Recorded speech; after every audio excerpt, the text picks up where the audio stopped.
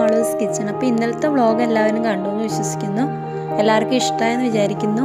അപ്പോൾ ഞാൻ ഇന്നലെ പറഞ്ഞ പോലെ തന്നെ കേക്കിൻ്റെ റെസിപ്പിയാണ് കേട്ടോ ചെയ്യുന്നത്. അപ്പോൾ നമുക്ക് കേക്ക് എങ്ങനെയാണ് റെഡിയാക്കിയെന്ന് നോക്കാം.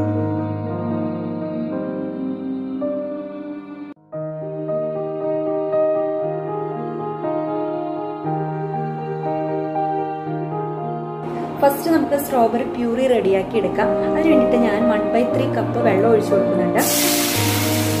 പിന്നെ ഞാനിവിടെ എടുത്തിരിക്കുന്നത് 200 ഗ്രാം സ്ട്രോബെറിയാണ്. ഇതിലേക്ക് 2 ടേബിൾ സ്പൂൺ പഞ്ചസാരയും കൂടെ ചേർക്കുന്നുണ്ട്. ഇത് നല്ല പോലെ ഒന്ന് സോഫ്റ്റ് ആകുന്നവരെ നമുക്ക് വേവിച്ചെടുക്കണം. അത് കഴിഞ്ഞ് നല്ലപോലെ കൂളായിട്ട് നമ്മളിത് നല്ല പോലെ മിക്സിയിലിട്ടൊന്ന് അടിച്ചെടുക്കുകയാണ്. അപ്പോൾ ഇതൊന്ന് ശരിക്കൊന്ന് സോഫ്റ്റ് ആവട്ടെ, നമുക്ക് വെയിറ്റ് ചെയ്യാം. ഇപ്പം നമ്മുടെ സ്ട്രോബെറി നല്ല പോലെ സോഫ്റ്റ് ആയിട്ടുണ്ട്. ഇനി ഞാൻ തീ ഓഫ് ചെയ്യാണ്. നല്ല പോലെ ഇതൊന്ന് തണുത്ത ശേഷം നമുക്ക് ഒന്ന് ബ്ലെൻഡ് ചെയ്തെടുക്കാം. ഫസ്റ്റ് നമുക്ക് കേക്ക് റെഡിയാക്കുന്നതിന് വേണ്ടിയിട്ട് ഞാനിവിടെ 1 കപ്പ് മൈദയാണ് എടുത്തിരിക്കുന്നത്. 1 കപ്പ് മൈദയും 1/2 ടീസ്പൂൺ ഉപ്പ്,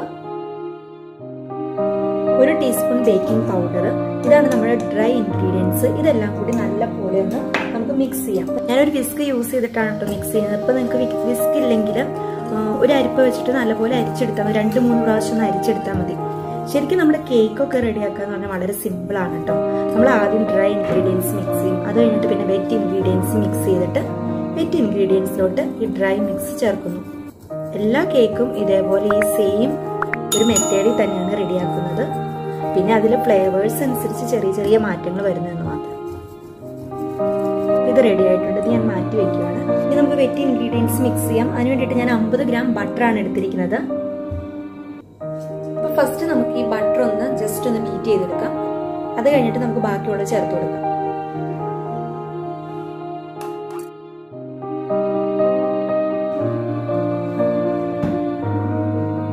ഇനി നമുക്കിതിലേക്ക് 1/2 കപ്പ് പഞ്ചസാര,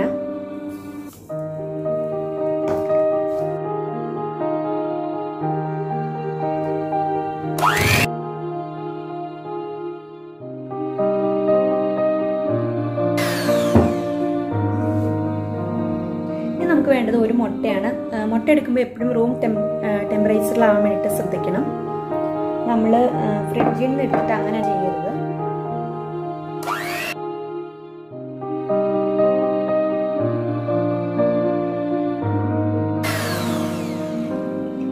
ഇതിലേക്ക് നമുക്ക് ഇനി ഒരു 1/4 ടീസ്പൂൺ വനില എസൻസും കൂടെ ചേർക്കാം. മുട്ടയുടെ ആ ഒരു കുത്തിൽ മാറാൻ വേണ്ടിയിട്ടാണ് നമ്മൾ എപ്പോഴും വനില എസൻസ് ചേർക്കുന്നത്.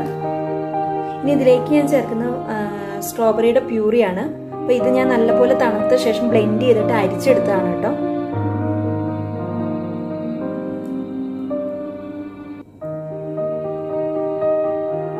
ഇനി ഞാൻ ഇതിലേക്ക് നല്ലൊരു കളർ കിട്ടുന്നതിന് വേണ്ടിയിട്ട് ഫുഡ് കളറും കൂടെ ചേർക്കുന്നുണ്ട് കേട്ടോ. ഇതൊരു സ്വല്പം ചേർത്താൽ മതി, ആവശ്യമെങ്കിൽ മാത്രം ചേർത്താൽ മതി. ഇപ്പം നിങ്ങളുടെ കയ്യിൽ ഇല്ല എന്നുണ്ടെങ്കിലും കുഴപ്പമൊന്നുമില്ല. ഞാൻ ഈ സൈഡിലുള്ളതൊക്കെ ഒന്ന് പഠിച്ചിടുന്നുണ്ട് കേട്ടോ.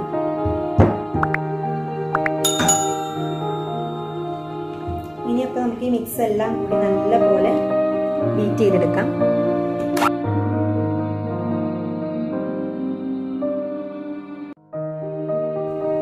ഇപ്പം നമ്മുടെ വെറ്റ് ഇൻഗ്രീഡിയൻസ് എല്ലാം നല്ലപോലെ ഞാൻ മിക്സ് ചെയ്ത് വെച്ചിട്ടുണ്ട്. ഇനി ഇതിനകത്തേക്ക് നമ്മൾ മാറ്റി വെച്ചിരിക്കുന്ന ഡ്രൈ ഇൻഗ്രീഡിയൻസും കൂടി ആഡ് ചെയ്യുകയാണ്.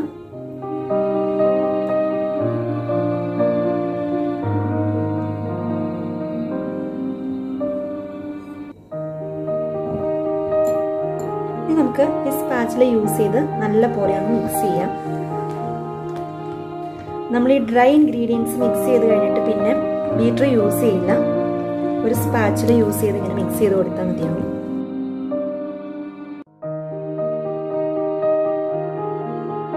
നമ്മുടെ ബാറ്റർ ഇവിടെ റെഡി ആയിട്ടുണ്ട്. ബാറ്റർ നമുക്ക് ഒരു ട്രേയിലേക്ക് ഒഴിച്ചു കൊടുക്കാം. ഞാനിപ്പോൾ റൗണ്ടിലുള്ള ഒരു ട്രേ ആണ് എടുത്തിരിക്കുന്നത്. അതിനകത്ത് ഞാൻ ബട്ടർ പേപ്പർ വിരിച്ചിട്ടുണ്ട്.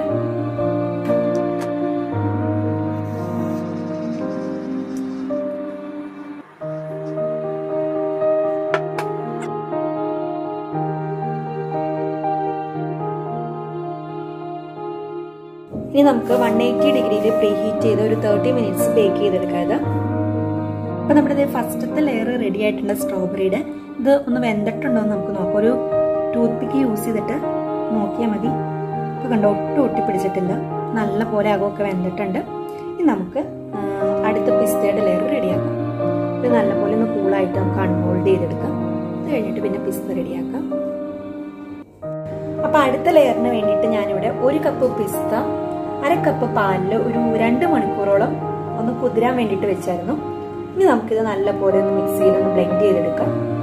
അപ്പോൾ ഇനി അടുത്ത പിസ്തയുടെ കേക്ക് റെഡിയാക്കുന്നതിന് വേണ്ടിയിട്ട് സെയിം പ്രോസസ്സ് തന്നെയാട്ടോ ചെയ്യുന്നത്.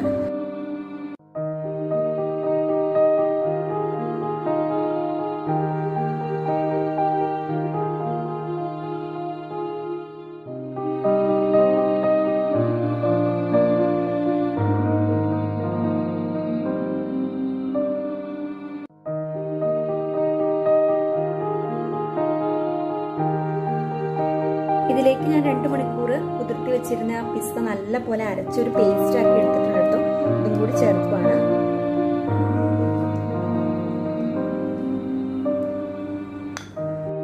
ഇതിലേക്ക് ഞാൻ കുറച്ച് ഫുഡ് കളറും കൂടെ ചേർത്തിട്ടുണ്ട്. ഇത് തികച്ചും ഓപ്ഷണലാണ് കേട്ടോ. നമ്മുടെ കേക്കിന് ഒരു കളർ കിട്ടാൻ വേണ്ടിയിട്ടാണ് നമ്മൾ ഫുഡ് കളർ ചേർക്കുന്നത്. അപ്പൊ നിങ്ങൾക്ക് ഇല്ലേലും കുഴപ്പമൊന്നുമില്ല.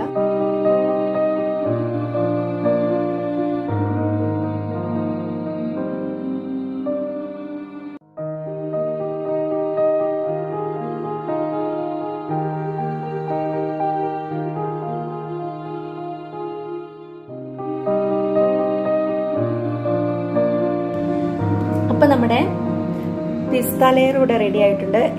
ഇത് ഞാൻ വെന്തോന്നൊന്ന് നോക്കുന്നുണ്ട്. ഇത് വെന്തിട്ടുണ്ട്. ഇതിപ്പോ ജസ്റ്റ് ഇവിടെ ഒന്ന് പൊട്ടിപ്പോയിട്ടുണ്ട്. അത് കുറച്ച് വെള്ളത്തിന്റെ കുറവ് കൊണ്ടാണ്, എന്നാലും കുഴപ്പമൊന്നും ഉണ്ടാവില്ല. ഇനി നമ്മൾ നെക്സ്റ്റ് ഓറഞ്ചിന്റെ ലെയർ ആണ് റെഡിയാക്കുന്നത്. അപ്പൊ ഞാൻ ആദ്യം ചെയ്ത പോലെ തന്നെ 50 ഗ്രാം ബട്ടർ എടുത്തിട്ടുണ്ട്.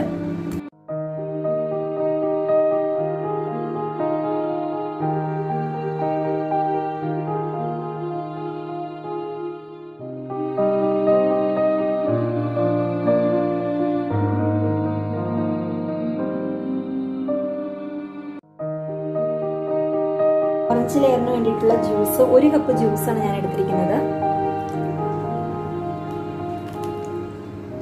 അതുകൂടാതെ ഓറഞ്ചിന്റെ സെസ്റ്റ് എടുത്തിട്ടുണ്ട്. 1/2 teaspoon orange zest. Orange zest എന്ന് പറഞ്ഞാൽ ഓറഞ്ചിന്റെ തൊലി നമ്മൾ ജസ്റ്റ് ഒന്ന് അരിഞ്ഞെടുത്തേക്കുന്ന കേട്ടോ. എന്നാലാണ് ഓറഞ്ചിന്റെ ഫ്ലേവർ നമുക്ക് ശരിക്കും കിട്ടുള്ളൂ. അതിന് വേണ്ടിയിട്ടാണ്.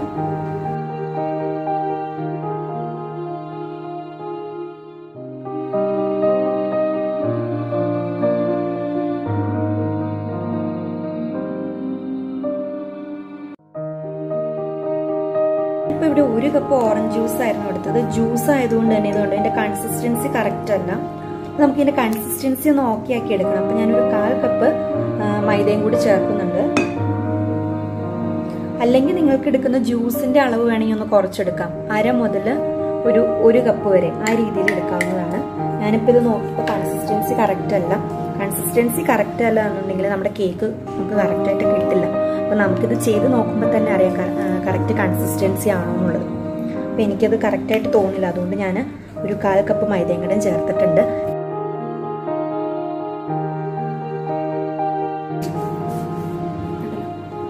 അപ്പോൾ നമ്മുടെ ഈ മിക്സ് ഇവിടെ റെഡി ആയിട്ടുണ്ട് കേട്ടോ. അപ്പോൾ നമ്മുടെ ഈ ലെയറും കൂടെ റെഡി ആയി കഴിഞ്ഞിട്ട് നമുക്ക് എല്ലാ ലെയേഴ്സും കൂടി നല്ല ഭംഗിയായിട്ടൊന്ന് സെറ്റ് ചെയ്തെടുക്കാം.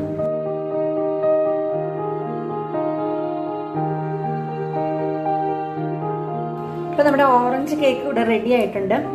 30 മിനിറ്റ്സ് വേണ്ടി വന്നിട്ട് ഒരു 25 മിനിറ്റ്സ് കൊണ്ട് തന്നെ ആയിരുന്നു. നേരത്തേക്ക് ഇങ്ങനെ മേളിൽ ഇങ്ങനെ ക്രാക്ക് വന്നാണ്ട് അപ്പോൾ ഞാൻ പിന്നെ ഓഫ് ചെയ്തിട്ട് എടുക്കുകയും ചെയ്തത്. നമ്മുടെ കേക്കിന് വേണ്ടിയിട്ടുള്ള 3 ലെയേഴ്സ് റെഡി ആയിട്ടുണ്ട്.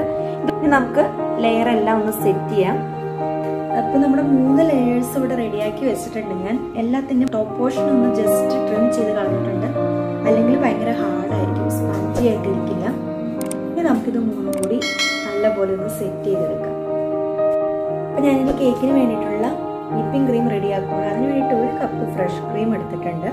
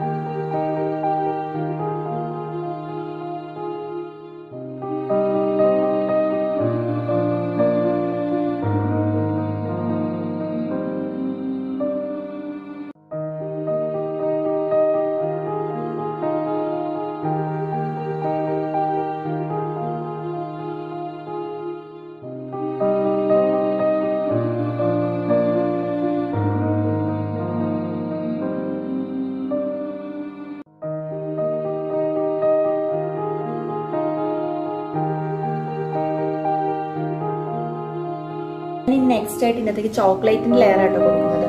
അപ്പൊ അതിന് വേണ്ടിയിട്ട് നമുക്ക് ഗണാഷ് റെഡിയാക്കണം. അതിന് വേണ്ടിയിട്ട് ഇപ്പൊ ഞാനിവിടെ ഒരു 1/2 ടേബിൾ സ്പൂൺ ജലാറ്റിൻ എടുത്തിട്ടുണ്ട്. അത് 1/4 കപ്പ് വെള്ളത്തിൽ ഒരു 10 മിനിറ്റ് നമുക്ക് വെക്കാം.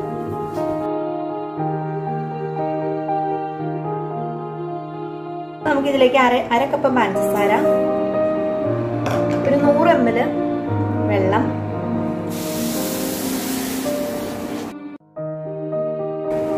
ഗ്രാം ചോക്ലേറ്റ് ആണ് എടുത്തിരിക്കുന്നത്.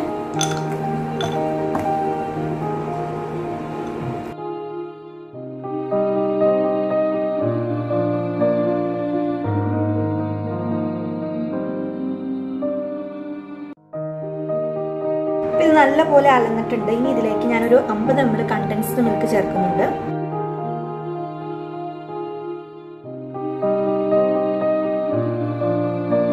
നല്ലപോലെ പാകമായിട്ടുണ്ടെങ്കിൽ നമുക്കിനി ചോക്ലേറ്റ് ഒക്കെ ചേർക്കാനുള്ളതാണ്. ചോക്ലേറ്റും ജലാറ്റിനും ചേർക്കാനുള്ളതാണ്. അപ്പം ഞാനിത് ഓഫ് ചെയ്തിട്ട് മാറ്റി വയ്ക്കുകയാണ്. ഇനി ഞാൻ ഇതിലേക്ക് ജലാറ്റിനും കൂടി ചേർക്കുവാണ്. നമ്മളിത് ഡൈല്യൂട്ട് ചെയ്യാൻ നേരത്തെ വെച്ചിരുന്നു. അപ്പോൾ ഇത് നല്ലപോലെ ഇപ്പോൾ ഡൈല്യൂട്ട് ആയിട്ടുണ്ട്.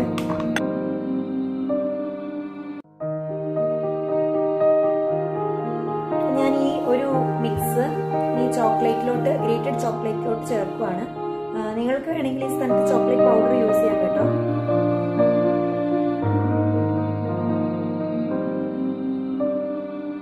നല്ലപോലെ ഇളക്കി നമുക്കിതൊന്ന് തിക്കാക്കി എടുക്കാം.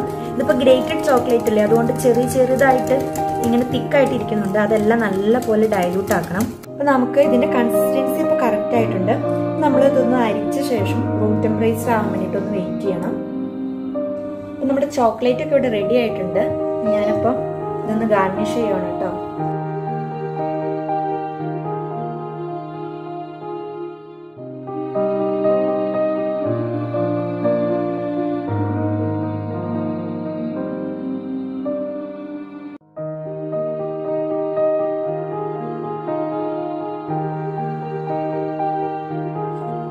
ജുവാൻസ് റെയിൻബോ കേക്ക് ഞാൻ എങ്ങനെയാണ് റെഡിയാക്കിയെന്ന് കണ്ടല്ലോ. എല്ലാവരും വീട്ടിൽ പറ്റുവാണെങ്കിൽ ഒന്ന് ചെയ്ത് നോക്കണം കേട്ടോ.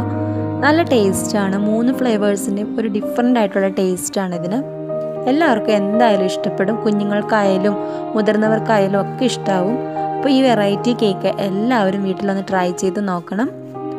അടുത്ത ദിവസം മറ്റൊരു വീഡിയോയുമായി കാണുന്നത് വരെ this is വിൽട്ട signing off. By.